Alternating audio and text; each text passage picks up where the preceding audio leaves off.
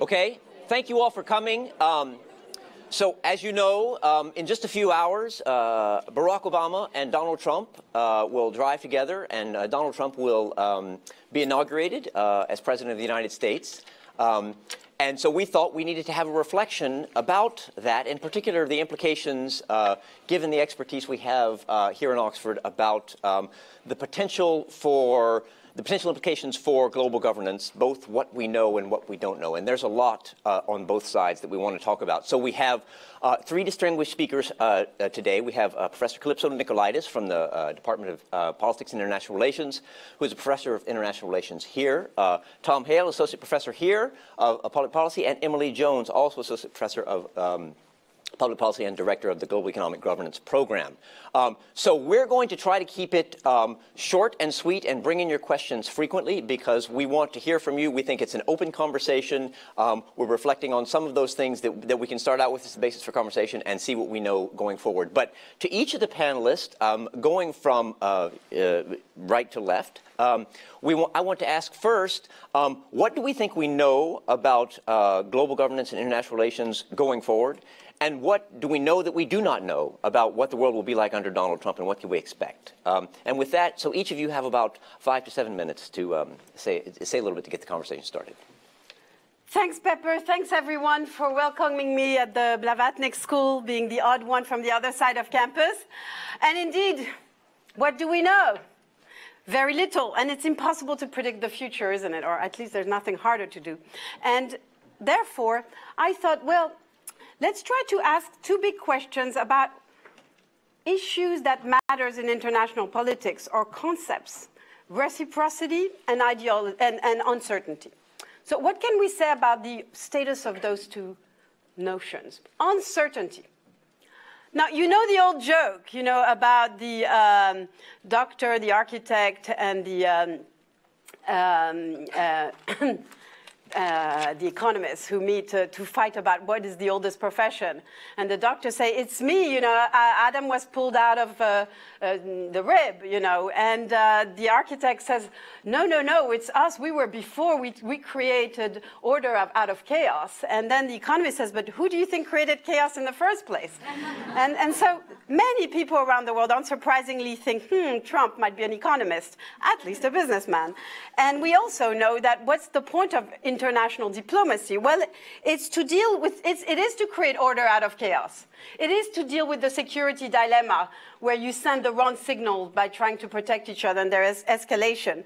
It's to deal with the so-called Thucydides traps where you're going to react against a rising power. Now, that's the kind of thing we study in IR. You know?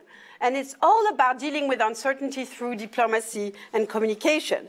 Now, I don't think anyone in this room will doubt that the Trump presidency brings somewhat some uncertainty when we deal with tweet temper tantrums, right? One of my favorite tweets is let it be an arms race. No wonder that if you Google, as we did with Addis yesterday, if you Google Trump and nuclear button, you get 1 million hits. So that's the kind of the public imagination, what's going on here. And indeed, Dobowitz yesterday described the emerging Trump doctrine as FUD, that is fear, uncertainty, and doubt. So we have ontological insecurity, as we like to say in the jargon now with Trump, right? Now, on the other hand, let me suggest that we could at least ask a number of questions. And that's the kind of question I'd love you to ask and us to discuss about, right? First of all, the idea of resilience, that checks and balance, not just about Washington, but about the fabric of Western institutions. So isn't there enough resilience in the system? Secondly, the idea that perhaps some form of unmediated diplomacy through tweet-like stuff is not such a bad thing, when we know that very often civil society and NGOs, as Tom has researched brilliantly, know better than our elites. Thirdly, balancing. Perhaps this uncertain Trump will give Europe the jolt that it needs to say, we are now the anchor of certainty and stability in the world, right? Who knows? You can dream. Yesterday, Arnaud de Montebourg in Paris said, il faut sublimer l'Europe. So, or fourthly and lastly, And more radically, how about asking about the virtues of uncertainty in international politics? I'll always remember in Greece in the early 80s when Andreas Papandreou became prime minister, he made a big speech about, you know, when you don't have enough power, your power is uncertainty. It's a surprise you can create. Now, okay, you're going to say, hey, Greece is the fly, you know, the US is the elephant. Johnson said that, so it's not the same thing. Of course, but we could also admit that having no baggage in international politics may be a weakness, but it may be a strength. Let's talk Russia. And we also might say, well, normatively, at the systemic level, maybe the status quo needs a bit of shaking up. Hey, guys, you know, most of you are young students. Who doesn't think that these days, you know, from Syria to Brexit, etc. And maybe at the Blavatnik school, you know, you do have a problem with the fact that the elite's favorite girlfriend in the last decades or so has been Tina. There is no alternative. So maybe we're with the Chinese here. You know, that they said the other day that on thinking of how to deal with Trump, that our thoughts are as diverse as chocolate and poison. So, which brings us to the next topic, very quickly, Pepper, reciprocity. Now, you could argue that reciprocity is what makes the world go around. We need deals in the world, don't we? We need to uplift old deals, WTO, NATO, and we need to make new deals, Ukraine, Syria, who doubts it? And perhaps more profoundly than that, we live in a world where leaders and peoples are craving respect, with lots of quotes, and the theater of recognition. And this is about deals too. Now, so Trump is our new deal maker, right? Could be good news. The question, of course, is how and cui bono. That's what we always ask in IR. And I confess, I haven't read The Art of the Deal. Who's read The Art of the Deal here? The Art of the Deal? It should be the international bestseller. Nobody's read The Art of the Deal. Okay, you haven't. But in my confession, I should say that in a previous life, when Pepper and I were at the Kennedy School, I used to teach for my sins negotiation, The Art of the Deal. And, you know, there are two things we said that could be relevant. One is, hey, there are common patterns in negotiations between business, global affairs, and say you're coupled with your kids or your spouse. You know, what's your alternative to agreement? What's the zone of agreement? What is your anchor? And Emily wrote a brilliant book about this one in Asymmetries of Power. There are patterns, and also, if you want to reach the Pareto frontier, the positive sum deals, you know, this kind of thing you study in class, you have to think outside the box. It's got to be, you know, different. So maybe there are things to be said for Trump, and you read titles like, can there be a Trump unorthodox deal on X, Libya or Syria? You know, the unorthodox deal. Maybe there's a promise. So let me say that then in our conversation, we need to discuss the features of reciprocity, or what I would call desirable reciprocity. 3 desirable reciprocity, and I'll finish on that. One is restrained reciprocity. That, you know, you go tit for tat in the world, but with restraint. In fact, common sense and game theory will tell you that better than tit for tat is tit for two tat.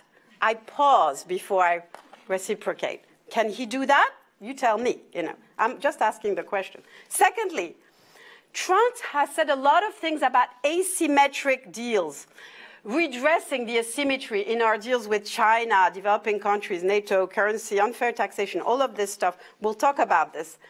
But of course, the question then, the deal, is who defines what's asymmetric?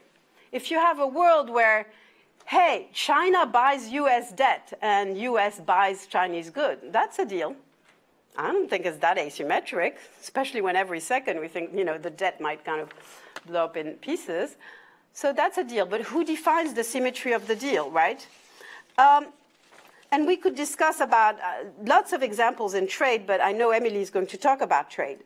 So, but let me just point out that what matters in defining together what's symmetric, how a deal can be rethought, is trust. And part of the problem that we have today, that we are facing, is a great and dangerous convergence between geoeconomics and geopolitics. China and the South China Sea versus trade illustrates the point. And when you don't have trust, it's very hard together to sit down and define what is it about the asymmetry or symmetry of this deal. And finally, desirable reciprocity, thirdly, we've learned, you know, in the last decade, that's called the post-war order, that we have diffuse reciprocity rather than direct reciprocity, meaning making linkages, meaning trading the long term for the short term, and vice versa, meaning having deals across many countries, some benefit more or less, and it all comes out equal in the end. And there the question is, you know, this is what international organizations do for us. And yes, Trump and his administrations are not likely to leave WTO or NATO. We can have a conversation about this. But he lives in a world of bilateral deals. And it was never better illustrated for a European than when he said, and somebody from his future administration, that, hey, Europeans, you know, you want to do like Britain? We're ready. We are ready with our bilateral deals. You know, go bilateral, guys, because then we can deal with you more easily. So, you know, you have to ask, well, how does that square with dreams of inclusive globalization and manage justice in the world? That's the question we want to ask. So to conclude, it would be great to take our inspiration from No Drama Obama. Love him. Keep calm and hope that Trump will manage to truly surprise us in some sort of good way.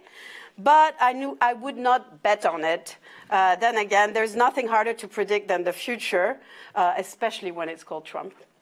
Okay, great. Thank you, Calypso. So the world we're moving from is dreams of my father to the art of the deal. And it leaves us breathless with excitement. Tom, you want to follow up on the implications of uncertainty? Yeah, I also wanted to talk about uncertainty because Pepper's question was what we know and what we don't know. And what we definitely know is there will be a lot more we don't know in the future.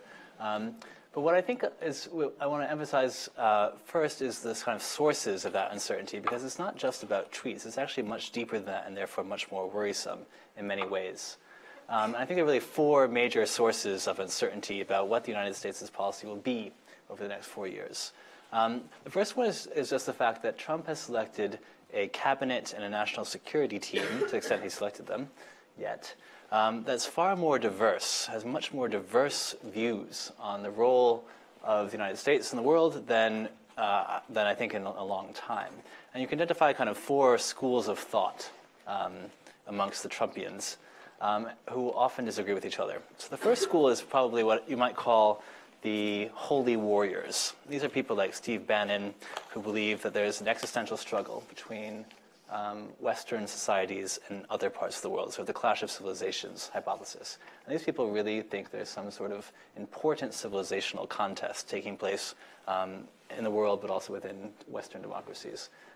And that's manifested in various appeals to white nationalism, in various sort of Islamophobic domestic policies, but also into activist foreign policy, and especially in the realm of counterterrorism. And inclines them to see certain established powers in different ways, especially Russia, who they see as an ally in the fight against Islamic extremism. A Christian ally, I should say, because these kind of identities matter for this group of foreign policy activists. The second group is one you'll be familiar with from the Bush administration, the neoconservatives. You have people like John Bolton who represent this view, people who think actually the United States has a very important role in the world as a force for liberalism, broadly defined, and for imposing sort of American foreign policy priorities on other countries through the muscular exercise of military power.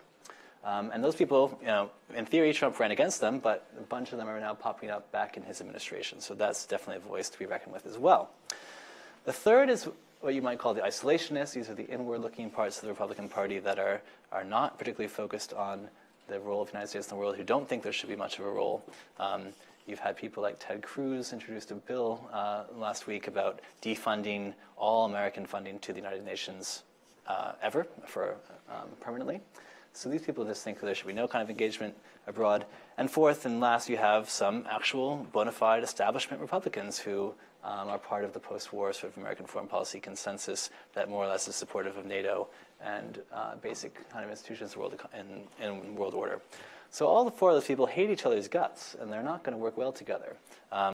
And of course, all administrations have some diversity of views. Certainly, the Obama administration had significant divergence of views within various parts of its foreign policy.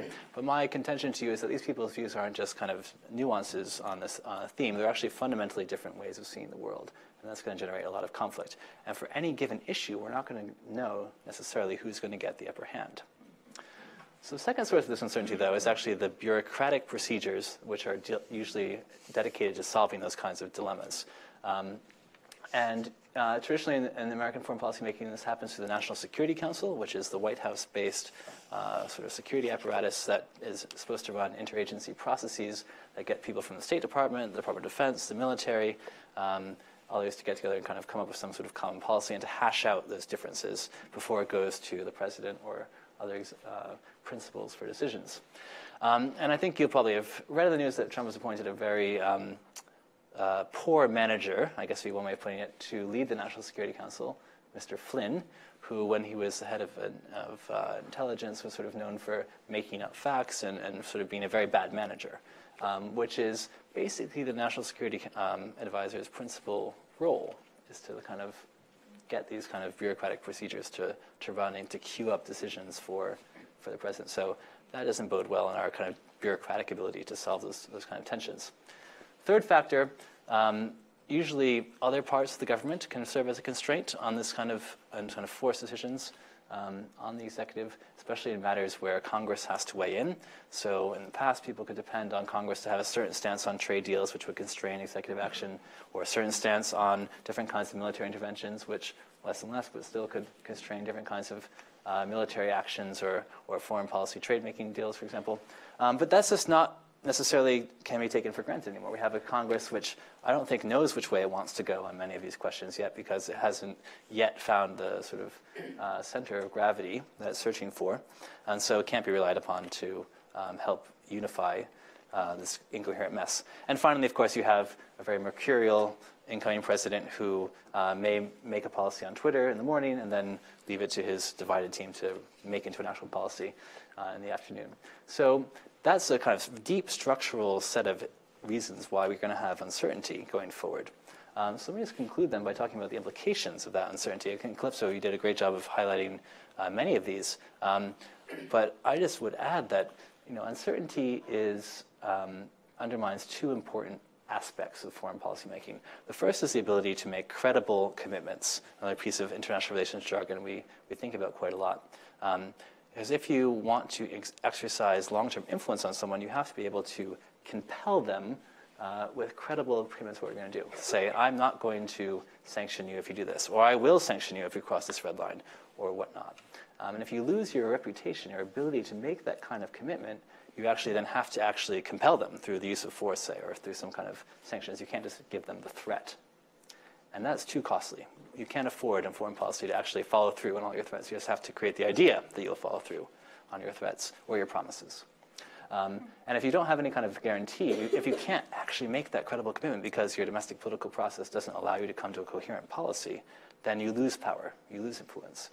Trump has this idea that, kind of going back to your idea of diffuse reciprocity, Calypso, that in a transactional world, in any given deal, you can become more powerful by being the crazy one, right? If they don't know what you're going to do, if you might be something totally outrageous, then you're going to have more of a hand in bargaining. And that's certainly true in a kind of transactional sense, right? A one-off deal. But if you're trying to, over time, create the sort of institutions of diffuse reciprocity, you don't want to be crazy. You want to have a reputation of following through on your deals, because that's the thing that actually gets people to make concessions over the long term and to hold them. So that's going to weaken the United States' ability in foreign policy to get what it wants from others, this sort of domestic uncertainty. The one thing, and let me end with this, that we don't know yet, but I think we'll be very keen to learn, is will this change over time? Will the administration learn the lessons of that this uncertainty is costing it and say replace Flynn as a national security advisor or whatnot, and kind of find some ways to come to more coherence? Plenty of administrations start out in a different spot than where they end up, so it's not unlikely that some kind of learning process will occur. However, we just certainly can't take it for granted. And indeed, I think we'll see lots of examples where the domestic weakness of the Trump administration, remember they're starting off with a much lower approval rating than ever before, it might be strength, but it might be weakness, will actually make them much more eager to use foreign policy as a distraction, as a tool for deflecting attention from other domestic concerns, and therefore actually undermine the learning process. So I'm not particularly optimistic, but that's one thing we'll certainly want to figure out going forward. Great, thank you, Tom. So from both Calypso and Tom, two eminent scholars of multilateral cooperation, we see a view that looks at times pessimistic and at times reflects negatively on the prospects for the United States. Now, probably a Trump view of foreign policy would say these are in fact sources of strength, and I just want to put that on the table, that they would say being uncertain, being unpredictable, not being involved in these, these institutions controlled by elites where you make credible commitments is actually a strength, not a weakness. And so I think we should keep both those views in mind as we're thinking about, what this actually means going forward. But the biggest confrontation that Trump had, at least in his presidential campaign, with the institutions of international governance was in the area of trade. And I know Emily Jones has thought a lot about this. Is going to share a few thoughts with us. Yeah, thank you very much, Pepe. So I wanted to sort of think about what we do know about Trump and trade, and then what we don't know. And I think what we don't know is necessarily how things are going to pan out. But there's quite a lot we do know. We do know what the campaign trail pledges that he made. We know he has a vision of the world trade as zero sum. That basically exports good, imports bad, so quite a mercantilist vision. He's very concerned about creating jobs in the Rust Belt and those who've lost out from trade deals. So he's got a real emphasis on creating jobs for that group, and a real deep belief that Calypso has mentioned that existing trade deals don't serve America. Now, if you've looked from any other country's perspective in the world, you're going to question that. Those deals have been asymmetric, often in America's interests. But I think the important point to remember is that very specific groups within the US have gained from those trade deals, and it's not the Rust Belt. So actually, this is about asymmetrical distribution within the US, and it's a reconfiguration of politics. And he's playing, of course, to those who've lost out from those trade deals. We've got a very clear signal that he will make these kind of protectionist moves. He's put trade hawks in the three key positions on trade. And actually, they've got quite a coherent view from what I understand. I'm not a student of US politics, so I stand to be corrected. But my understanding is on trade, they've got a real America First trade policy, and it's pretty clear. So there's the US Trade Representative. He's created a new head of he's created a new body, the National Trade Council, in the White House. And he's heading it with Navarro, who wrote this book, Death by China. Right? This is not a guy who believes in cooperation or a positive sum from trade, and his Secretary of Commerce is very much on board with that. So actually, I think there's quite a lot of consistency about the the key people's sort of vision of what trade should look like. What can Trump do? And yes, checks and balances in other areas, but not in trade. And that's actually quite an important one. So in terms of the Constitution, from what I understand, is that the Constitution says that Congress has power over trade and commerce. But over the years, we've seen a ceding of that authority by Congress to the president. So we've got a series of acts that have been passed since the 1930s, I understand, that give him quite a lot of power. Okay, so he's actually got a lot of power in the area of trade. A new trade deal, like the TPP, requires congressional approval. Okay, undoing it does not. Okay, and he's got a lot of ability to, by executive fiat, invoke some of these acts to impose tariffs. So he's got quite a lot of room that he, and with the backup of this sort of quite strong set of beliefs amongst his key players, can do. Could Congress block it? Well, yes, they could require that authority to come back to Congress and sort of take back some of the control from the presidency, but they need a two-thirds majority to do that. So it's not clear that actually that he's that unconstrained, either because of divisions within his administration or by Congress in the area of trade. So then I think it's helpful to think through some of the things he might do. Number one, rip up the TPP. Well, hey, that's easy. Right? TPP's been signed, it's not been implemented. It's a nice symbolic action he can take without that many repercussions. Question is then what happens is you leave the door open for China, which has had a rival trade deal, which it's been pursuing, and of course it opens that window up. But I think we are going to see him symbolically rip up the TPP. He's talked a lot about targeting specific countries, right? So Mexico and China, we keep hearing about, that's the source of the losses of jobs, right? So China is undercutting the steel industry, Mexico is undercutting all the automobile sectors. So that's his sort of top two headline countries he's singled out. He's threatened these border, these taxes. So what could he do with regards to Mexico? He could reopen NAFTA, but to what end? Okay, it's not actually clear what exactly he'd be trying to renegotiate in NAFTA. He could rip up NAFTA, which he could do, but it's quite interesting if you read the repercussions of that. The tariffs wouldn't go up that much. right? So actually, I'm not sure that, yes, you get a symbolic move, but tariffs on most goods under NAFTA, or so without NAFTA, aren't that high anyway. So I think there's a real question there of whether that delivers on what he wants to do. He could unilaterally raise tariffs. He can't do it on specific car manufacturers from Mexico, but he could do it on all car imports from Mexico. But then we've got to think about how Mexico is going to retaliate. Okay, and this is the problem here, is that we're in a world of global value chains. Okay, so car manufacturers, Mexico is incredibly dependent on the US for its export of cars, but where do the parts come from? 40% of the parts that are in a Mexican car exported to the US come from the US. Okay, so the moment that he makes a move there, Mexico is then going to start blocking the automobile sector, which is going to hit the same people employed in the same sectors he's worried about.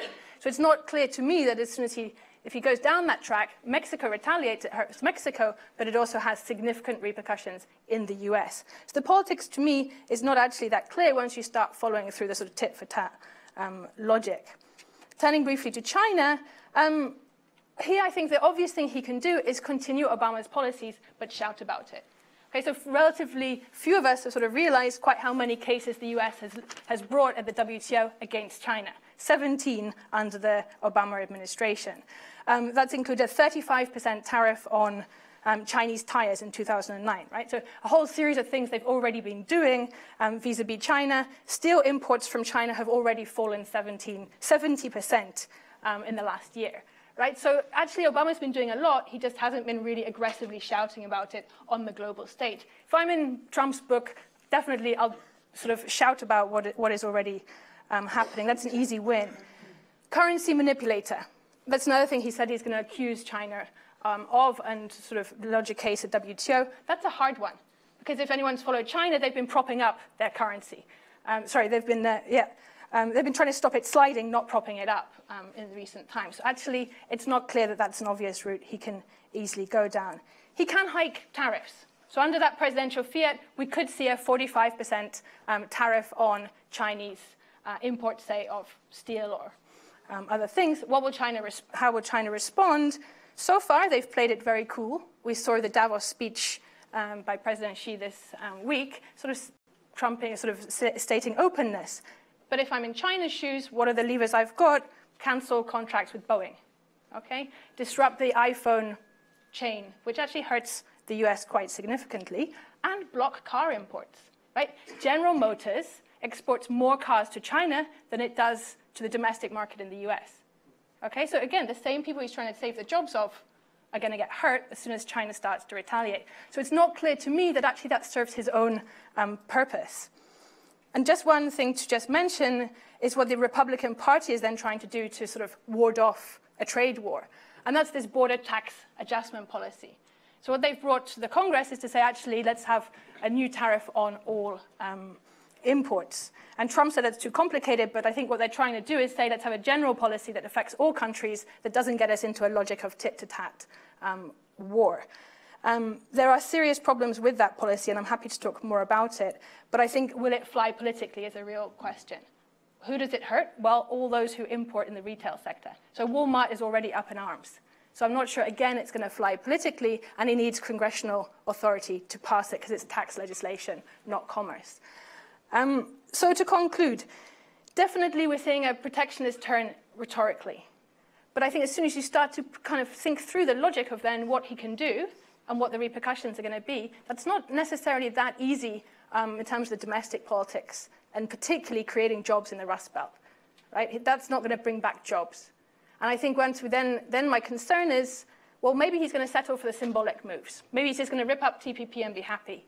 If he's not, and he goes down this kind of tit for tat, doesn't deliver on jobs, I think the concern then, and this is the real unknown, how will he respond? And I think then we could get into some quite nasty populist moves on immigrants and some of the other things that he can deliver on, because trade is not going to deliver those jobs in sort of where he needs it in the Midwest.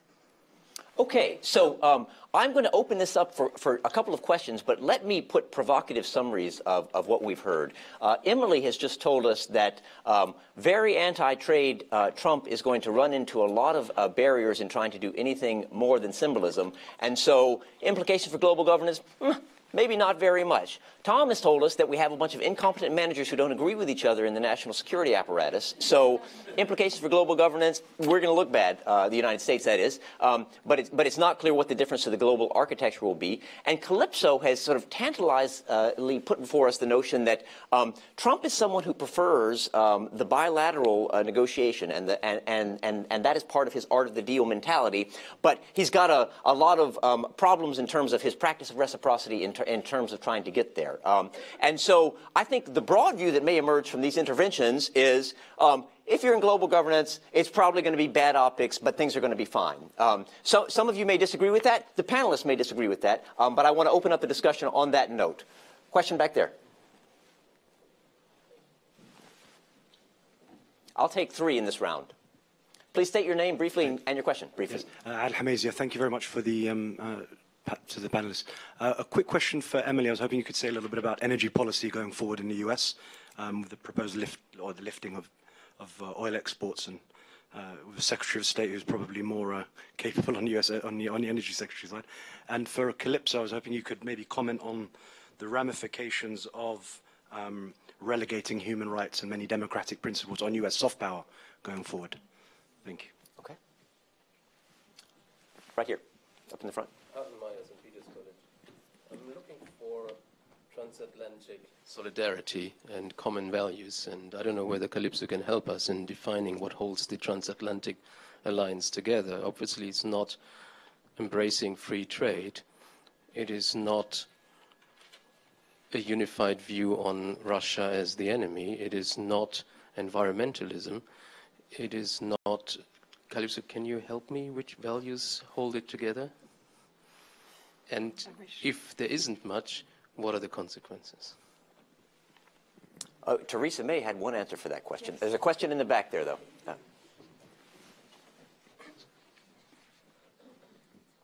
Hi, I guess it's a question for Emily.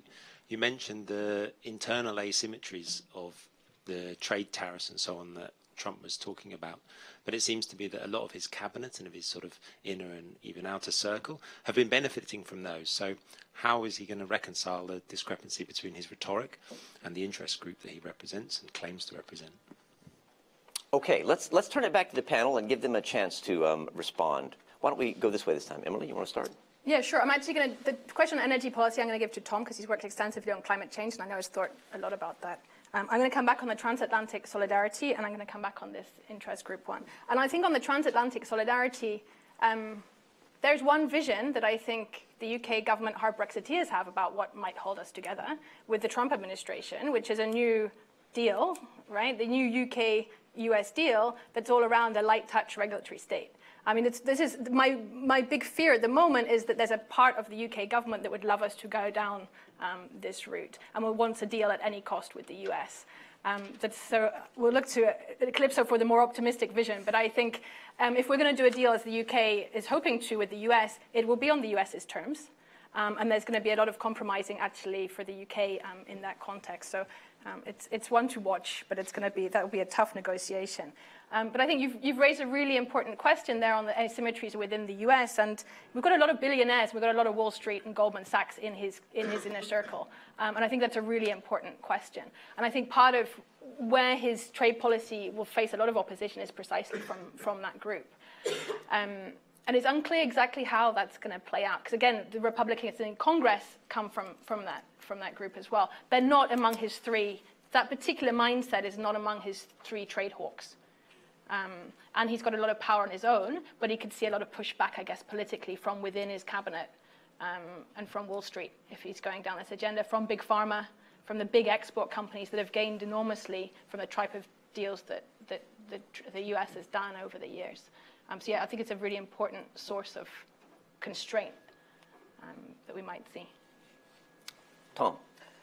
On the energy issue, so I think we will see, the United States has been on a trajectory to increase energy exports for a long time, and that will continue, certainly. I don't think that that's so much a Trump thing, as sort of a long-term technologically driven trend in many ways. I'll come back maybe later to the larger issue of climate change if we have a chance to discuss that, but on the oil exports thing, I think that'll definitely be the case. On I wanted to address your question, Pepper, about whether this all adds up to a problem or not. And yeah, maybe actually a deactivist, a kind of less functional U.S. foreign policy in some interpretations would be good, or maybe not as bad as it might be feared. But I think I want to make the case that actually global governance today is not sort of in a happy equilibrium where it's sort of chugging along, tenderly, just needs to be left alone. It's actually unfit for purpose. It's failing in many ways, where it's not being able to provide the kind of coordination and coherence that we need to manage problems that affect each of our lives, such as the risk of another financial crisis, such as the risk of a huge pandemic disease, such as the risk of climate change, such as the risk of deadly terrorist groups, such as the risk of nuclear war. These are all things that we need effective global governance for, and our current systems are not delivering on it, or not able to deliver on it. And so an activist pro-global governance foreign policy from the United States and other large powers, I think, is sort of a necessary condition for avoiding those challenges. To have even a disinterested U.S. foreign policy, which I think is probably the best case scenario under Trump, is, I think, for global governance, kind of a disaster. So, Calypso.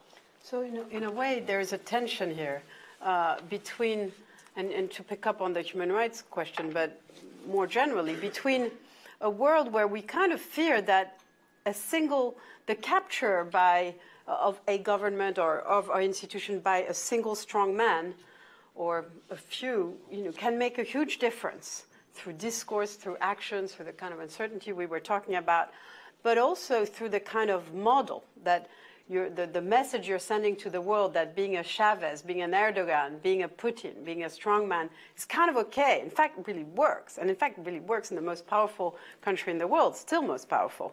What kind of signal is that sending to the world? A strongman, and I use the word strongman, simply to say at least the kind of, let's not even say populist, the kind of power where it's okay to centralize the levers of power, albeit with, as Tom described so well, a very kind of fragmented underpinning. And that's true also in these other countries.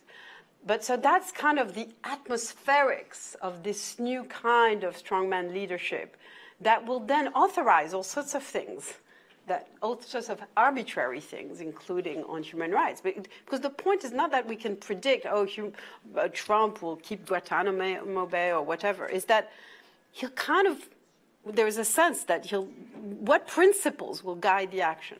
And that's the point about strongman. But at the other end of that same spectrum of agency in the world, we also believe, don't we, Tom, that agency is no longer just in governments. And you work on that when it comes to the environment. That change in the world is happening, will happen more and more, thanks to civil society, NGOs, corporations that do the right thing, not all of them, etc. And in fact, private sector incentives. So from what I know on environment, for instance, I've been told that whatever Trump wants to do and be an environmental climate change denier, the decisions by energy consortia are long-term, 15, 20 years. And they'll do what makes sense. And what makes sense is to invest in new energy. So you've got this kind of bottom-up governance and let's not be stereo and naive, but let's consider that too. And so to Hartmut's question about transatlantic solidarity, well, first of all, we could say that it's been shaken for a long time. But, and yes, all of us in this room would want reasons for, hope, or what are we hanging on to? And of course, if you're a hardcore, IR realist, you kind of believe in converging interests. And who was saying this? One of you was, at the end of the day, there are some common interests, and these will be maybe need to be rediscovered, but that's kind of what we can count on. Now, of course, we have the four types of people by Tom who will have different answers to one or two, and I would, but I would say if I'm going to give you a couple. Very importantly for all of us here in this room, there is not one Europe, is there, Hartmut? When you say Europe, which Europe? And there might be a bit of Europe that is not always unhappy. So for instance, take Syria. We're having the big debate with Russia is whether or not the settlement will make it look like the West was able to do regime change, like it did in Libya and obviously in Iraq. And that is Putin's red line. Now, France doesn't want to move on that. France wants Assad out. But Germany is not that sure. Germany's like, well, we could leave Assad for a little while so that it doesn't look like regime change in Syria. That's what we've done, and Putin will be happy. So when Trump wants to make Putin happy, he might have some partners in Europe who are more ready than others to go in his direction. And we could have other examples on that. But the point is, these are not monolithic, negotiations. And, similarly on how to deal with ISIS and public enemy number one, you could say that's a common interest. Well, not enough to say that. How do you deal with ISIS? And how do you deal with the equation of refugees, with terrorists? Yes, huge differences there, obviously. Nevertheless, if there are some successes, you will see some convergence. But I do want to say one word about Britain and to follow up on what Emily was saying. One of the fascinating triangle that we will observe here, I think, in asking, what connects us with what could connect us with Trump? Well, of course, it's Britain. Britain is an island in the middle of the Atlantic, don't you know? Well, but then how can Theresa May want still to have the golden relationship with China, and now we're going to have our special deal with China, and since we're not as kind of bloody-minded as the EU, we'll have, very low tariffs with China, but we want to have a deal with Trump, who wants to raise tariffs with China. And Trump's going to say, well, am I going to import from Britain, the parts from China that I've refused to import through Mexico or whatever? You're going to have fascinating trade deal chains there. And I think Theresa May, however brilliant she might be, might not be able to figure that one out so easily, that triangle. I want to push the panel on a part of global governance that we've talked less about. Calypso, you said a little bit, and that is alliance structure and geopolitics. And I'd like you to think about how quickly things can change and, what might push them to change. Is it events, dear boy, events, or is it a sort of gradual evolution of what will happen? And we should talk about the possible alliance structure in Europe, which was already mentioned by Calypso, and, how does this, one way of thinking about the relationship between the United States and Europe is that we've had this before. It was called, well, we separated into old Europe and new Europe, right? And so the United States tries to pull apart by going for new Europe, and the UK would be a welcome member of new Europe, probably from the US perspective. Second is the question of what goes on in Asia, which creates a number of new possibilities, including an American nuclear doctrine, which have been announced during the campaign with various levels of seriousness.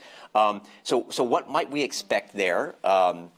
And Asia raises the question of, there is another rising power that could take the place of the United States, at least some say so. And Xi's in Davos this week. And certainly Trump is not in Davos, and not just geographically, but physically, spiritually, he's not there. And so what role for China? And finally, of course, the question that a lot of Americans like to talk about is the new relationship with Russia. And what does that mean for these alliance structures? So I'd like to invite each of you to reflect on a part of this puzzle that you think you can get a purchase on. Calypso.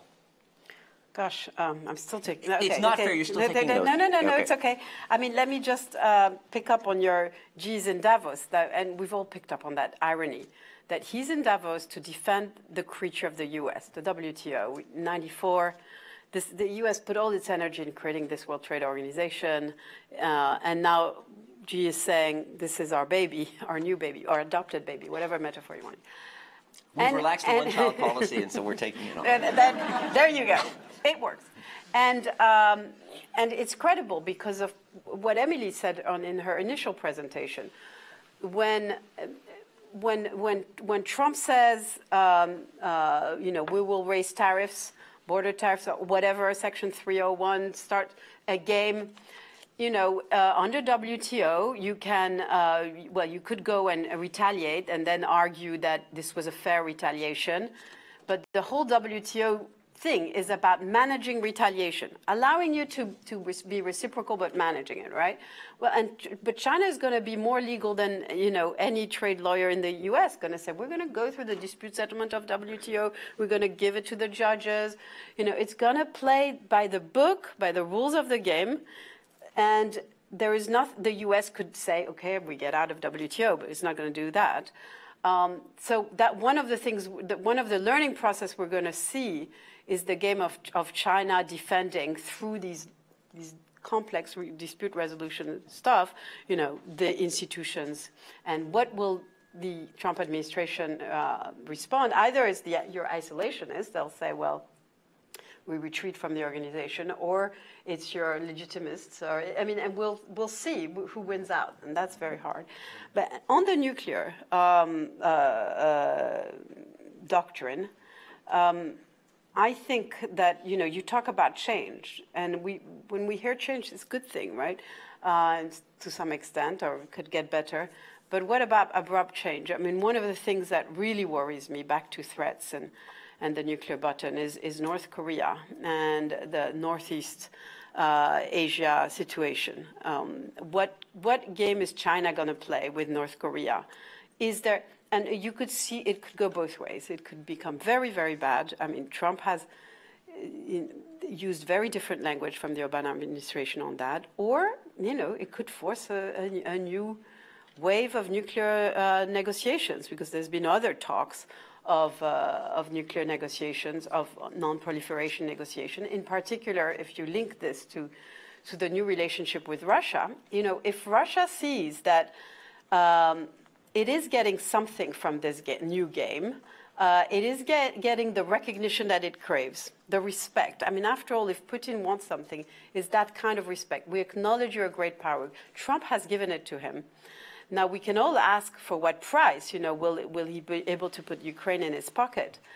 And that's a question. But it could also be that some sort of new conversation is had on the nuclear non-proliferation front in exchange for that respect.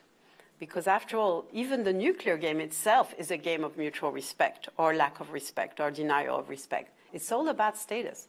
It's all a macho game. Hey, women in the room, who's the biggest guy in town. So that's a different game, and we might see some very new, surprising developments. Okay, Tom? Just to pick up on the North Korea point, I think it's very likely that we will see a effort by North Korea to test the waters for the Trump administration, maybe today, maybe next week, maybe soon.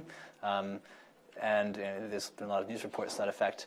I think there's a very narrow window of circumstances where one of Calypso's ideas about a kind of fortuitous turn of events might happen, where the kind of a threat of a North Korean move that then provokes a U.S. overreaction is actually sufficiently worrisome to China to get China to do something more proactive on North Korea than it's done in the past, and therefore to make some kind of breakthrough.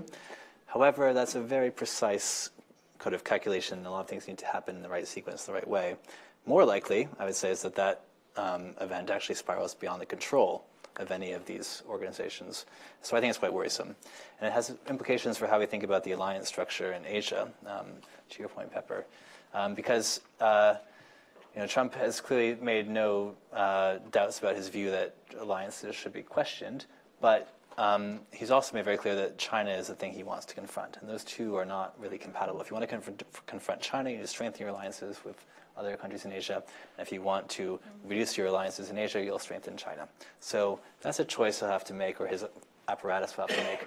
My guess, given the balance of, this is guess, is that the threat of China will be more important than getting a fair deal from allies. So we'll actually see more of a pivot to Asia in some ways than we did under even Obama for this reason, but not a TPP kind of pivot, because that would cross the domestic threshold, kind of interfere too much with his anti-trade agenda. It's too obvious kind of a thing to do. So if there's no other way to confront China and build alliances in the Asia, with the TPP route, it'll be increased military cooperation in the South China Sea. It'll be talking to Taiwan. It'll be increased kind of military cooperation with Japan. A kind of new, there's worrisome trends that could be stoked in Japan on the sort of nationalist front. So will it be we're going to blockade those islands? How far will the U.S. go on the South China Sea? I don't know, but people have said that, Tillerson said he could imagine blockading those islands. And so this is the exact kind of thing where you have a crisis that ends up with a result that no one wanted initially. It's a classic case of a security dilemma getting out of control. So I think that's a very worrisome situation. Right. Emily. I agree with that. Yeah, just to add 2 short points on that, I think within the Asia constellation of alliances, there's a real question there of Japan. President Abe put all his political capital into getting the TPP ratified. And he's very upset with the US. He was the first person to get on a plane and quickly go to see Trump. So I think he needs to do something vis-a-vis Japan. And what was really interesting when he went was this kind of murmuring that they do bilateral deals. They were very quick to say, we don't do multilateral deals, TPP's out, but actually we do this bilateral deal making. So it'll be interesting to see whether they can find any kind of settlement there in the economic realm with Japan. But I think he definitely needs to, if he's going to have an ally there, Japan's quite important. On the US-Europe point, I've been actually looking at this recently from the UK's perspective in the context of Brexit. And we need to deal with the EU, right? And my concern is the more we cozy up to the US, the harder it is going to be to get a deal with the EU. And I think the UK government's going to realize that pretty quickly. Already we've seen us we've been goading the EU, and we've now got Trump also goading the EU and questioning its integrity. So I think the logical next move is going to be the UK is going to have to distance itself from Trump at some point if it wants a deal with Europe. The UK, yes, is quite pivotal on this, but I think the UK, out of its own self-interest to preserve a deal with the EU, actually it's going to back off if it's got any sense. And we might need to rein in Boris Johnson, but from a point of view of the UK's interest, that's I think where we'll go, is to pull ourselves towards Europe, because actually with Trump in power in the US, that's our natural alliance. So it could be an interesting time actually for the UK-EU relationship. And how Trump plays into it. Let's not forget the numbers. The US is 14% of UK trade. The EU is almost 50%. Half. Yeah. So different numbers. Yeah, absolutely. Can I add a point on TPP though? If you have a fellow here, I don't know if he's in the room or from Vietnam. Yeah, he is. Hello, how are you? And he told me fascinating stories about how TPP was negotiated. Well, you could speak better than me about it, but how the TPP negotiation were able to extract from Vietnam some independence of trade unions, labor rights. And so, one of the questions is the kind of deals that were made around TPP and concessions that were had, and kind of socializations of countries like Vietnam in the system. What happens to that? Now, but the counter to that, and we shouldn't forget that, when we go after Trump, is that there is a kind of progressive critique of globalization and of these deals. Let's not forget that these kinds of deals, TPP and TTIP, we've discussed this in this very wall, protect the free flow of capital much better than they protect labor. And there is a progressive critique of globalization, we all know that. And that there were problems with TPP, just like we know there are problems with TTIP. So these problems haven't come from Trump. They've come from all sorts of different, angles. So we could also see this story as an iteration of an older story, too. Okay, let's go back to the audience and get some other questions. Yes. Thank you very much. My question is about China and EU, Britain. Post-Brexit Britain, let's say, and US. So China, obviously, there's a lack of trust in Trump specifically, and lack of trust in Trump. And the Chinese embassy actually sent a team of experts overnight, right after the election of Trump. And so we can see that there's a great deal of worry going on, and China is working quite hard to actually strike deal with companies in the UK and within the EU. So I would like to see how these 4 regions are going to work out together in terms of the trade and the relationship. And the other thing is to do with, of course, China now is kind of trying to position itself as the Zen version of trade globalization leader. And so I wonder how Trump eventually or Putin will react to that, or they will just ignore that bit and carry on with their old game. Thank you. Thanks. Question down front.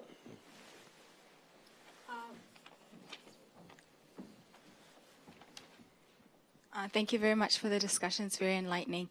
I just have a question regarding the U.S.'s foreign policy agenda as it relates to Africa, particularly from the deal-making position, considering the fact that the African Growth and Opportunity Act, the AGOA, is a preferential trade agreement, and it's not necessarily for the benefit, it's more for the benefit of African countries than it is for the U.S. So under a Trump administration, considering, I think a few days ago, the New York Times reported that some of Trump's aides sent a letter to the U.S. State Department to ask what it is that they're losing to China and Africa. And so my question really is, what will their agenda be from a deal-making perspective? Will it be like China, how in its engagement with Africa in terms of the deals with the extractive industries and infrastructure building, or will it be good governance, institution building in the continent? Thank you. Okay, and there was a question in the back there, on the back row, up against the wall.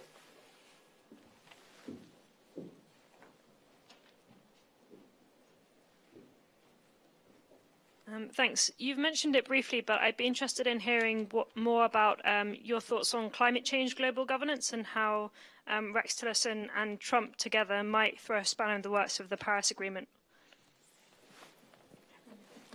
Let's take one more. There was a hand right there beside the pillar. Yeah. You voiced some pretty serious concerns in that last discussion, and I just wondered, reading widely, you get a sense that there's a bit of some prevailing anxiety around sort of re-emergence of conditions that gave rise to fascism in the early 20th century, the sort of weakening or breakup of institutions for multilateral negotiation, a move towards mercantilist or protectionist or isolationist trade policy, an abandonment of human rights or move away from universal social services provision. So I just wondered how seriously the panel took those anxieties.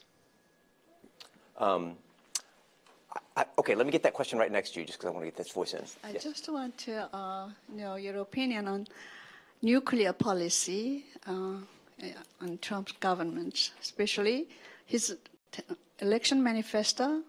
He declared that North Korean nuclear he will allow.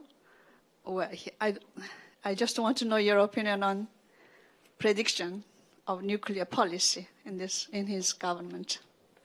Okay, so there's a lot on the table while the panel is collecting its thoughts. I'm hoping that in their responses they can also think about, we tend to talk as social scientists, and we think about institutions and international institutions and how they evolve, which is how we write our books and our articles, which makes them so long and some would say boring.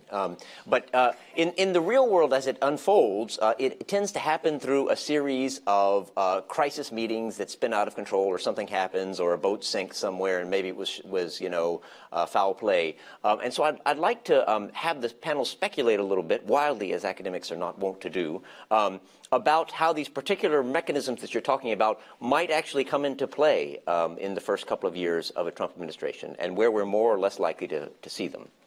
So I leave that broadly to you. Emily, why don't we start with you? Sure. I'd like to come back to this question on fascism. And I think we need to put Trump's election, I think, in the context of Brexit, the rise of populism in the EU, and rising inequality globally. And to remember, I think Calypso's already made the point, that globalization has not served everybody. And I think it's less a question of people having actually lost out in real terms. It's a relative question, right? We've seen the 1% sort of grow incredibly wealthy. What was the statistic last week for Davos, that Oxfam was 8 people own 50%? Is that the right? Yeah, like that's astonishing. And we've had liberalization of the trade agenda. We don't have a global strong agreement on tax and the cooperation to make sure that we can tax the 1%. So in a way, we've sown the seeds of our own destruction, I think. And that failure of the established order to respond to those concerns, we all knew they were coming. We knew inequality was rising. We knew unemployment in the north of England was going up. People had lost jobs in the 1980s. We failed to address it. And yes, we've now got this rise in populism from the right, and we've got no answer from the left. And actually, that's what concerns me. It's the failure of the Labour Party in the UK, the failure of the Democratic Party in the US to really take this head on. And I don't think we've got easy answers, but I actually, more worryingly, don't think people are really doing the deep thinking. Okay, so the answer of the Labour Party in the UK has just been blame Corbyn, right? But it's not been to really provide a vision of actually what the future needs to look like and how we have a more equitable form of globalization. And I don't think Trump's not going to give us the answers, but we need that count. We need the pushbacks. We need the people on the streets. It's good to hold the administration to account now, but where's the thinking, the sort of policy pushback and the alternatives? We're still living in democracies, right? In the EU and the US, they're democratic institutions. What's the alternative that people can vote for? And to see that come up. A little bit on the foreign policy in Africa. I was in a conference this morning on Africa and the extractive industry. And it was interesting there because people have been very excited about the fact that we've had the Foreign Corrupt Practices Act, and it has brought some form of accountability. Not brilliant, but at least we've got some sort of traction on illicit financial flows in the extractive sector. And they said, Trump's going to certainly not enforce that. And so there was an idea that this might be the golden age for corruption, as it was sort of US companies in Africa. So I think we might see neglect of Africa. Actually, I don't think it's going to be a big foreign policy priority. I think there's going to be kind of an inward turning of the administration, with one exception, perhaps the military sort of ISIS in the sort of Sahelian belt, so Boko Haram. Some of those concerns might sort of get the ear of the Trump administration. I don't think development's on their agenda, and looking outwards and supporting growth in other parts of the world development. So I think it's going to be less of a priority, and I think there's going to be some rolling back of some of the better things we've seen. AGOA is an interesting one. So AGOA is the system of preferences that African countries can export to the US market and not have to reciprocate. And the argument has always been that eventually that'll be turned into a free trade agreement with Africa. It's unclear whether Trump will now pursue that route, given his distaste for a free trade agreement. So I'm not so sure on that one. Let me pass the floor back. Tom. Great. Let me talk about the Chinese question, that whether trust is possible as China with a new presence in global governance, and the climate change question, and in doing so touch on the nationalism question. So first, I think we shouldn't, any of us, harbor any illusions of the liberalism of Xi Jinping or of the leadership of the People's Republic of China. There's a lot of deep reasons why China supports free trade, the free trade agreements it has. It's a huge beneficiary of a global trading system and of the post-war security order that's accompanied its remarkable transformation over the past 30 years. So China's ability to benefit from that system is hugely in question now, and that's, I think, why we've seen a strong rhetorical embrace by the Chinese leader of Davos, rhetorically, but also interestingly. It's also what the Chinese government tells itself it needs to do to effect the massive economic transformation it's now seeking to bring forward, to liberalize its economy further, to shift from an export investment-based economy to a consumer-led economy, innovation economy. So it's trying to do those things, and it's facing some very strong difficulties in making those reforms because it's difficult to overcome invested interest. And so the kind of international system is a useful empowerer of the reformists within domestic politics. But Xi Jinping has presided over a closing of China in many ways, both politically and economically. Since he came to power, there's been a lot more difficulties that foreign corporations have had to operate in China that weren't there under Hu Jintao, for example. So I think it's very, there's a long-term structural interest that China has in supporting effective global governance in key areas, but also some pretty strong barriers and difficulties. And it's unclear whether Xi Jinping, who has emerged as the strongest leader in China in quite some time, is going to be the person who's able to resolve that balance in favor of global governance. I think it'll be easy to and rightful for China to claim leadership in areas like trade and in climate change. It will receive diplomatic benefits from doing so. But it will also then face raised expectations from other parts of the world. So, Xi Jinping and others have said that China will now be a global leader in climate change. In many ways, it's doing excellent things already.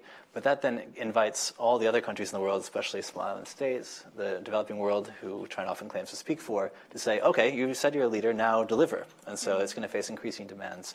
It's not clear to me that it will be able to meet those expectations.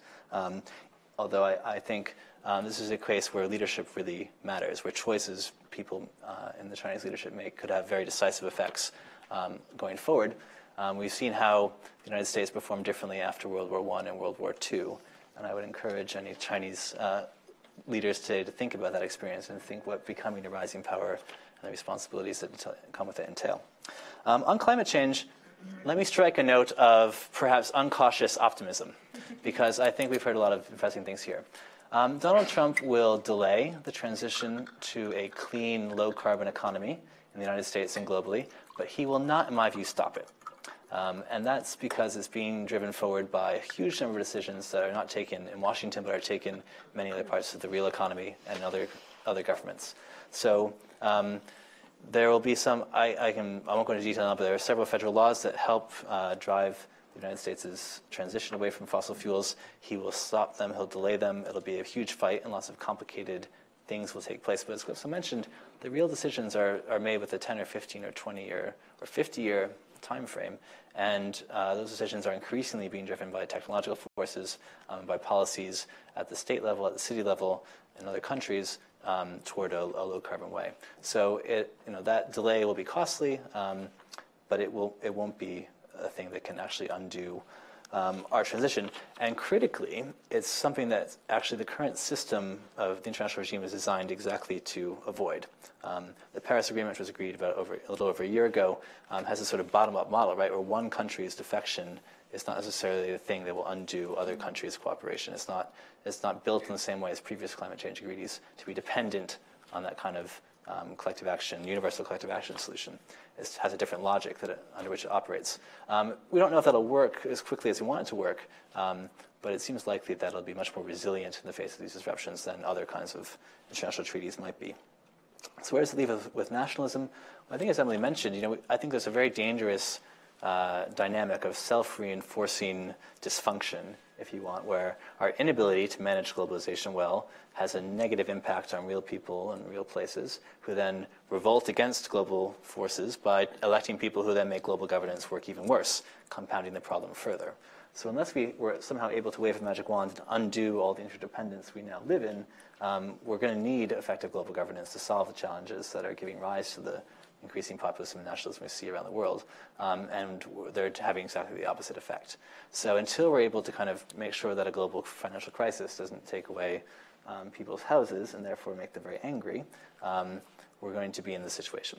So, Emily mentioned the kind of need for a new vision, absolutely, in domestic politics, but also for the global level. We need the post-war system was dependent both on strong domestic institutions, strong social democracies in the industrialized world, and an international order that allowed them to trade with each other in a prosperous way. That broke down and needs to be rebuilt. Great.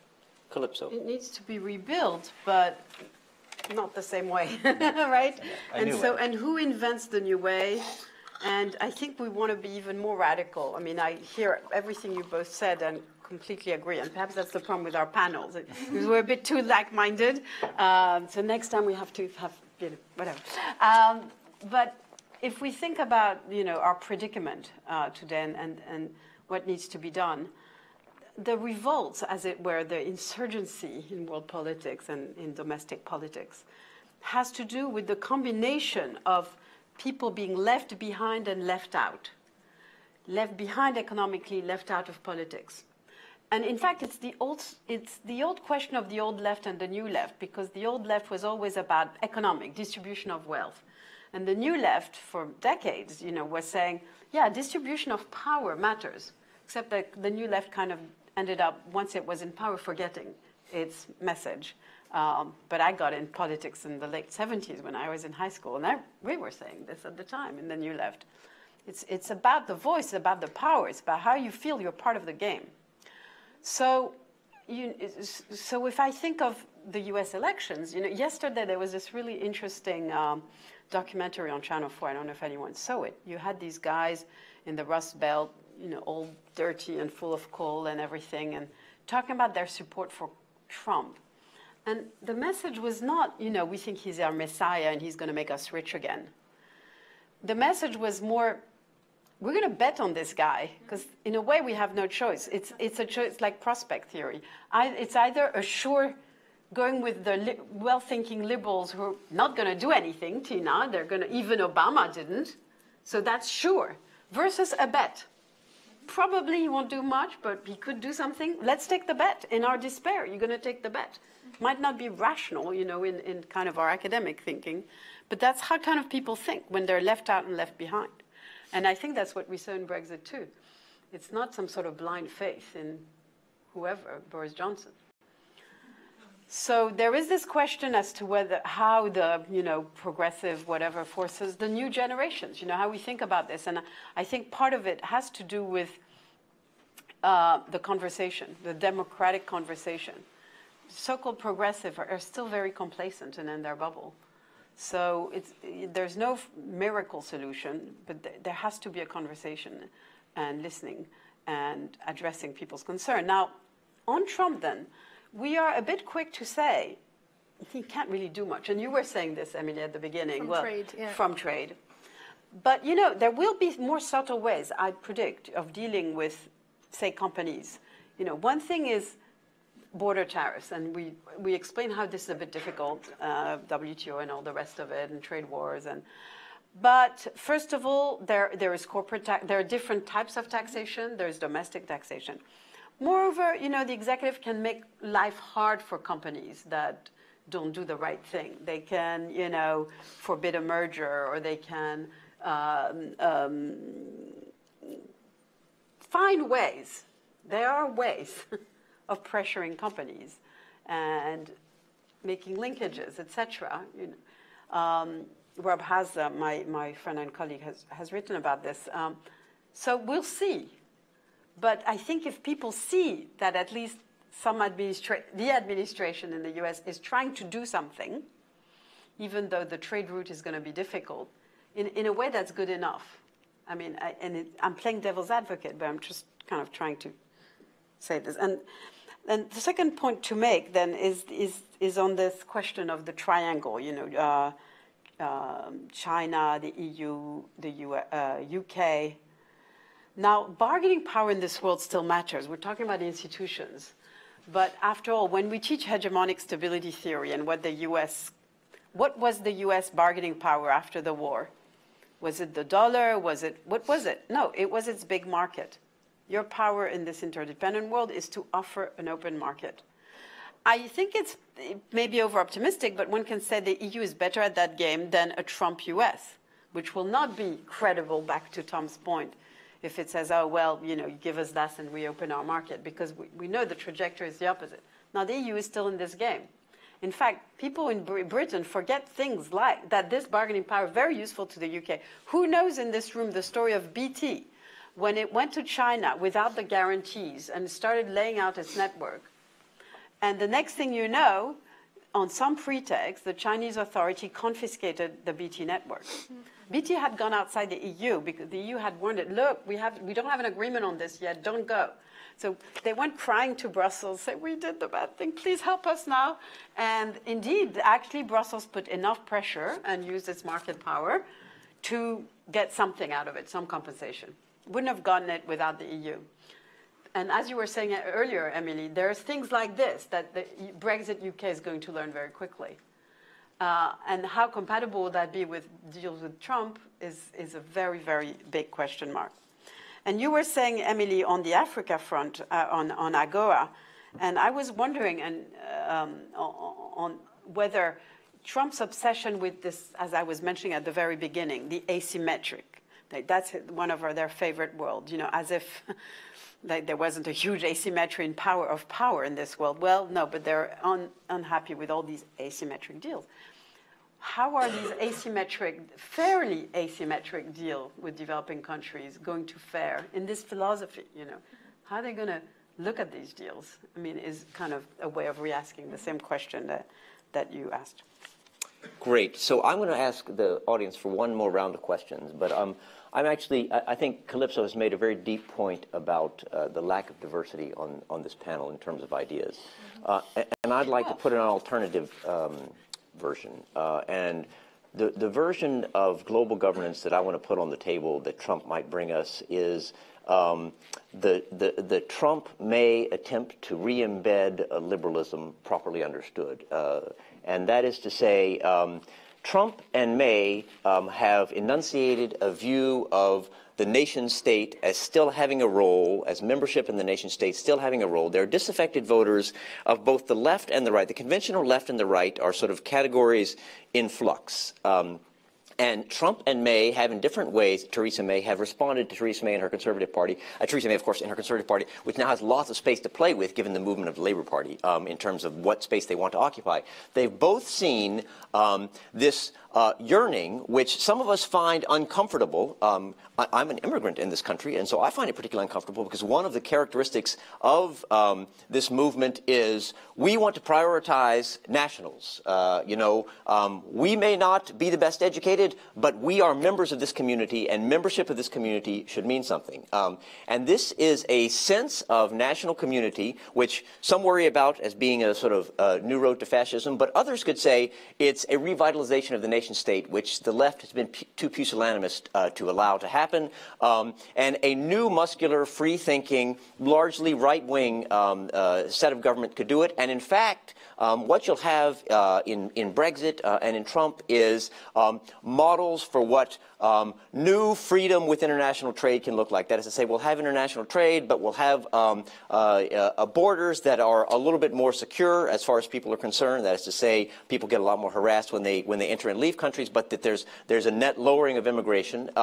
And that possibility may be one that actually ultimately would have the impact that people of the left and people in Davos are so worried about, which is to say the rising tide against globalization. And it may be that Davos has no answer to the rising tide against globalization, and Trump and Brexit may. And that is to say, to put a lid on it, and particularly to make some policies that people are uncomfortable with about immigration. And so the new global governance model introduced may well be something like this, which is then exported around as a new model to understand how nation states fit together. I throw that on the table to entertain a conversation. Other questions from the audience? Yes, sir.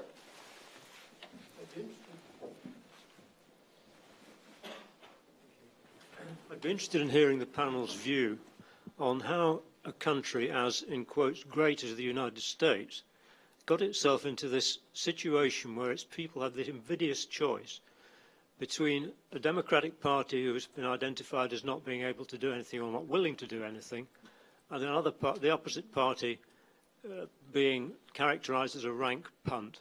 How did they get into this mess? Okay. Yes, sir. Microphone coming.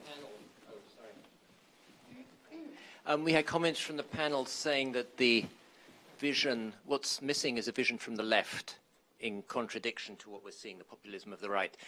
If the populism of the right is based on the nation state, isn't it up to the vision of the left to go back, whatever, workers of the world, I mean the international, all this sort of, the nation state is really economically an illusion in terms of, and that to actually sort of ghost or to follow the right in saying, yes, we must have a Theresa May type of nationals is really not going to do them much good, because you're always going to have the right going to be stronger on the national front. It really is to downplay this national stuff, to actually challenge it and to say we are all better off from an international model.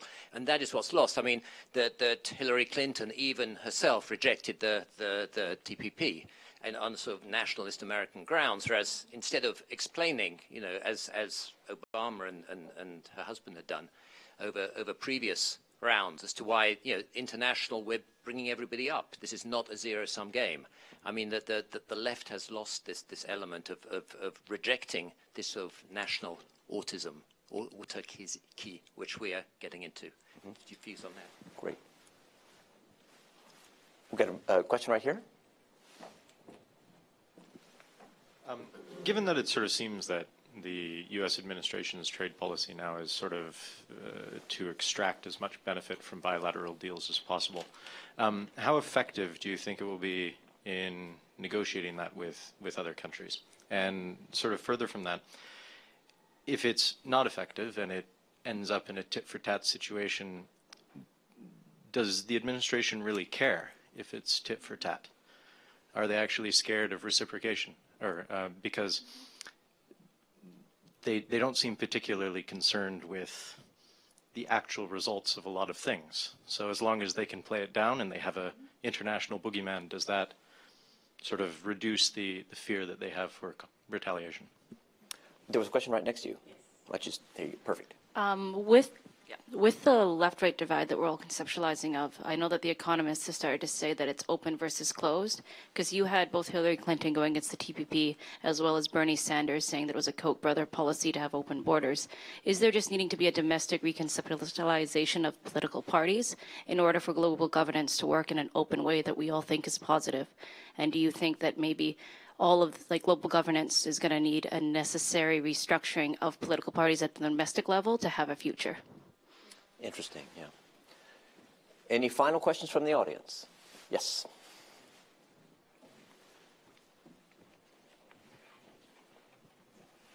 I suppose to take up on Pepper's very interesting point, could one not see Trump and Brexit indeed being about, very essentially about free trade, but free trade and fair trade, where the emphasis is on getting rid of certain tariffs that some countries undoubtedly have, such as China, getting rid of or doing something about undervalued currencies, which some countries get real advantages from, again China, but I'd also add in Germany there, I think, with the euro, and indeed doing something also about corporate taxes and equalizing corporate taxes across countries. And really the sort of felt need is for free trade and fair trade. All right, so I'm going to turn it back to the panel for a set of concluding remarks from each. And while they collect their thoughts, I'll take chair's privilege and put out one response to this question about the American polity. One, I'm a comparative political scientist, so I should have a thought, and two, I'm American. So the problem of how the left and the right got stuck with this choice is one that's going right around the rich countries, and it's very striking in the United States context how the United States wound up with Trump. Because you had a bunch of different currents in the Republican Party represented in the primary, and none of them was able to create a sort of a coalition behind it. And so one can attribute this to a particularly poor class of leaders, and many people have. But I think that's not seeing the forest for the trees. What that means is that none of those particular leaders had a compelling set of ideas to bring together the big coalition that you need in American parties of the right. And similarly, on the left, there was a clear separation in the Democratic Party between those who were behind Sanders and those who were behind Clinton. And Clinton did not evoke a lot of enthusiasm among many of the sort of more centrist voters who might in the past have voted Democrat. Now, so that left a sort of unique situation where Trump was able to win according to the U.S. electoral rules. But it's a situation that's going to be repeated, I think, throughout the industrial countries with different institutional permutations because different places have different rules. What's going on is that many of the compromises that have been discussed here are under threat, and new possibilities are emerging, and social movements are happening, and political parties are responding, and some of them are responding slowly, and many of those parties that we talk about a lot now are not going to be the same in 15 or 20 years. So it's a very exciting time for parties, but it's a terrible time to be a party leader, and that's true in the United States, and that's true elsewhere. So I think we'll go in the well, let's go in reverse order. So we'll get Emily, Tom, and give Calypso the last word. Great, thank you very much. Some great questions there. Pepper, I think on the question of Trump and May, yes, they are similar in some respects, notably on immigration. They're not similar on the trade one, right? I mean, there's a huge difference. Trump is there putting up every barrier he can. Theresa May is touting us as sort of a new free trade Britain and low barriers, right? So that's a really important difference, and it actually plays out in this question of will we get deals. So the challenge for Trump is what is he going to offer in any, right? Is he offering opening up markets? You know, America in every trade deal it's done, it says, yeah, you know, they've been asymmetric deals, but it has made some concessions to others in order to get them to the table to sign a deal. What's Trump going to put on the table? And that's not immediately clear to me because he's not prepared to open up markets. So that's going to be tough for him. But equally for Theresa May, right? So she went to India and she said, look, we want a trade deal. And they said, well, yeah, that's great. Can we have access for highly skilled Indians into the UK economy? And guess what? She's not able to do that. So I think we've sort of, if we're not careful, we sort of think of trade as trading goods and services. Actually, it also means skilled people and ideas, right? And that's what the South wants. So it's not clear that either of them can deliver on the kind of bilateral trade agenda, and that can come together. On the question of sort of openness, yes, I think the left does need to champion an international vision, but I don't think it can be the status quo worked fine and we just need to go back to that. We need a new vision of international cooperation that actually addresses inequality and redistribution. And that's the bit the left really didn't ever want to touch, right? It didn't really want to touch and push that hard on international tax cooperation and some of those agendas. And I think unless we do, we can't bring the population along with us. Equally, within the domestic circles, and we do need both levels, I agree with Tom on this, we need a sort of international vision and a domestic one. What jobs are we going to create in the modern world for relatively low-skilled workers in OECD countries? Right? That's actually quite tough when you've got, you've got China with much lower wages or Mexico on your border. We can't just keep, the welfare state is under threat, but even if it wasn't, you can't just sort of give people handouts. That's not a way to sustain people's livelihoods. It's not, you can't aspire in the north of Britain to sort of be living on welfare, however generous that is. So I actually think there's some quite important thinking, both on sort of international vision we need to sell, but also on just the industrial policy and what that looks like, particularly for the low-end skill set. And perhaps I'll leave it there, but I think I'm actually quite optimistic, believe it or not, given all the comments I've made. But I think someone put it to me yesterday that certainly in my generation, I didn't live through Vietnam, right? I didn't really live through the kind of apartheid era of the 1980s. It's been kind of centrist politics for a long time. And actually, for the first time, a lot of what I believe in is really being put under scrutiny. And that's no bad thing in the sense of actually getting us to have to articulate and fight for what we believe in. I think we've been quite comfortable for a long time, and those of us on the sort of, I put myself on the sort of left spectrum, those values we need to really sit up and defend them and articulate them and sell them and come up with a new vision that is much more just. So yeah, it's a huge sort of moment in the global economy, but one to which I think we can and should prepare ourselves to respond.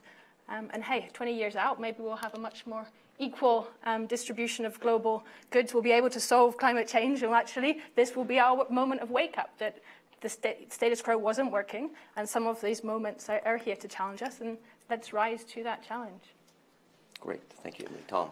Well, here to the rising to the challenge, and I strongly, I feel in many ways the same way as Emily on this.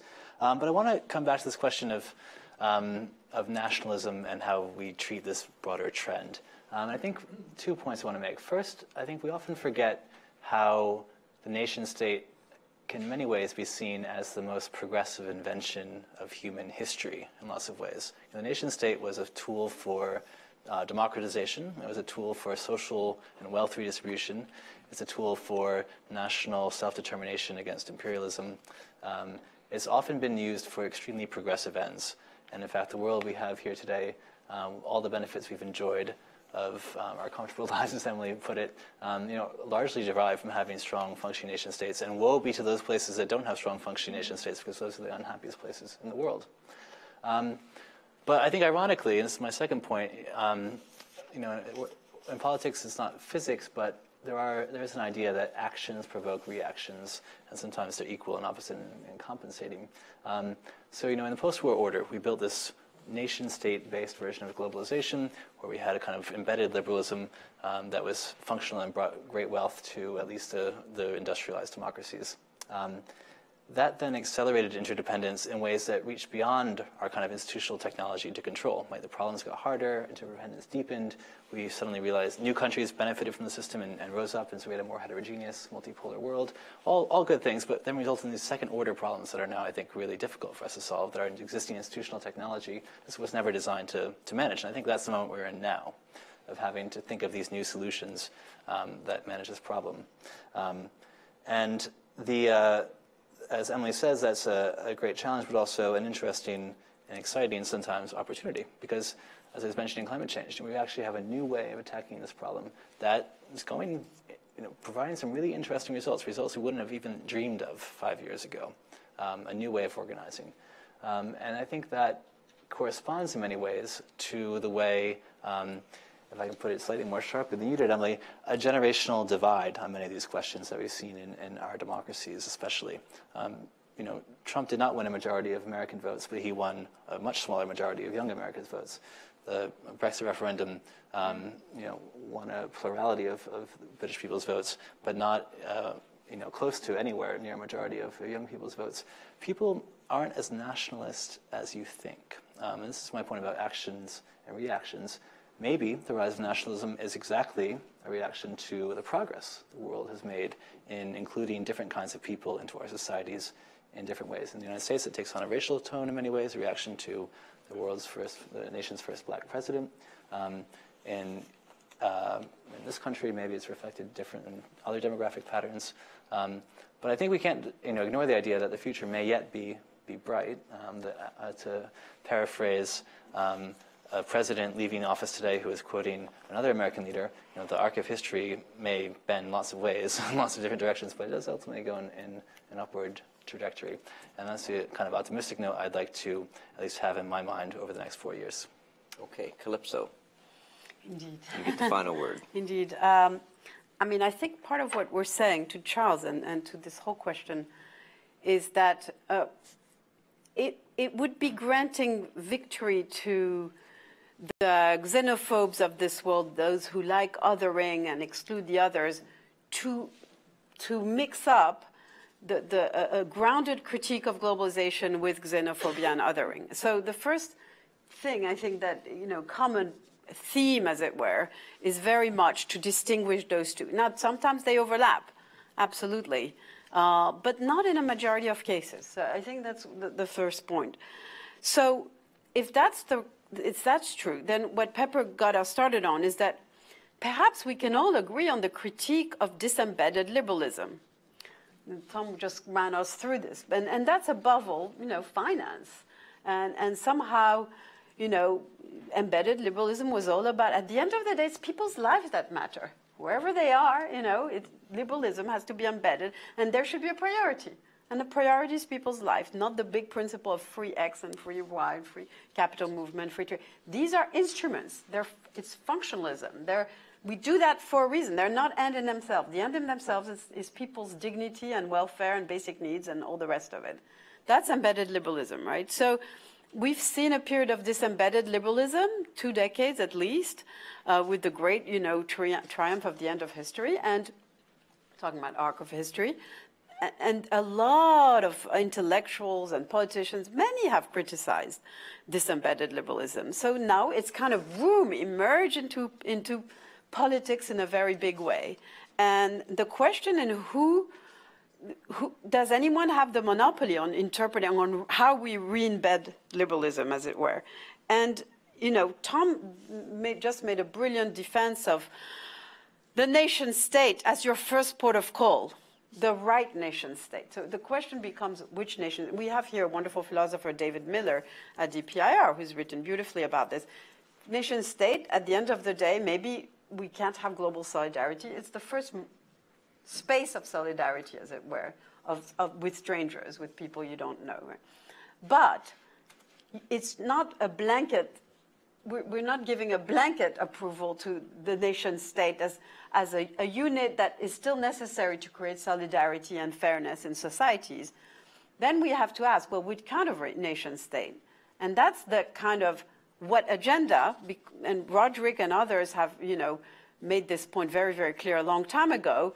The right kind of nation state, the globalizing state, is a state that has enough welfare to cushion the hardships of globalization, to redistribute gains as well as losses, etc.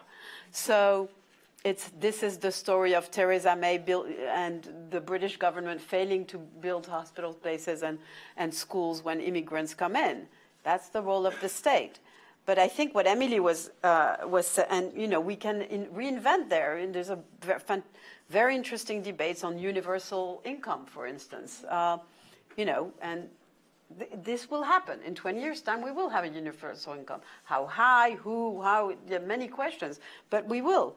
We will have an agenda of what, the progressive, the left calls pre-distribution. Very important. Back to all the ideas of equalities of opportunity, and what people call pre-distribution. But before we think of redistributing wealth, how do we make people capable of generating wealth, in what environment, etc.? And that's true nationally, but then globally. Emily was talking about, what the Global South does. Well, to Charles, I mean, after all, the Global South did try to say, workers of all countries unite. There was the whole bargain in the 90s was to ask, are we going to give as much right to global labor as to global capital? That was, Emily's point about India, but it's a much more global point. And if we look at global deals, why is it that it's always free movement of good corporations, capital, but never, the global immigration regime or let alone refugees, etc.? But even people who move from the South to provide services. I mean, all of these things. There's a huge global asymmetry between rights of capital and rights of labor. And we need to face that. Even for Keynesian reasons, for the global economy to work, you have to have global demand. And if you continue to exploit people in Bangladesh, you're not going to have global demand. And I know, Charles, you work on this, out there in the Bretton Woods institution. So finally, I would end then by saying, if we care about, the new bargains in the domestic level, in the new bargains at the global level, I mean, I think what we've all been saying in different ways is these need to be, and how do you go about this? Partly, it's the new technology, it's distributed intelligence, it's people participating and inventing on the global web, and that's what you all know to do in the room, much better than me. Partly it's what Catherine was raising. At the end of the day, good old parties. Who channels the voice and the thinking. Wonderful political scientist who died recently, Charles Mayer, talked about governing the void. We have a society, a global society, where people retreat in their private sphere, governments and elites retreat in their bubbles, wherever they are, in Westminster or Washington or Brussels. And what connects those worlds? In part, that's what we're talking about. What connects those worlds were movements, parties, not just social media. And there is a lot to be done there. I very much hope that this good old notion of engagement and conversation and political struggles, comes back to the fore. But that it's not just about short-term struggle. And I want to end with this. I mean, I think perhaps one of the promise of our age is to move from the politics of space, where you exclude, you create boundaries, you've closed little boxes, to the politics of time. And this is really Tom's point about intergenerational. We need to have politics that allow us to work for the long term, to safeguard, the environment, but also our financial structures, our imaginations for the long term. And international organization, all the way back to global governance, they can do that for paradoxical reasons that they're not democratic, or not very democratic. Democracy, as Tocqueville told us, is a short-term game. And global governance, for being non-democratic, that might be the silver lining. Global governance, European governance, can be better guardians of the long term, at least if we push them to do that. Okay, Calypso, thank you. So will a new U.S. foreign policy change global governance? In an hour and 20 minutes, we are going to find out. But I'd like to thank the panel for giving us a sneak preview of what this new world might look like. Please join me in thanking the panel.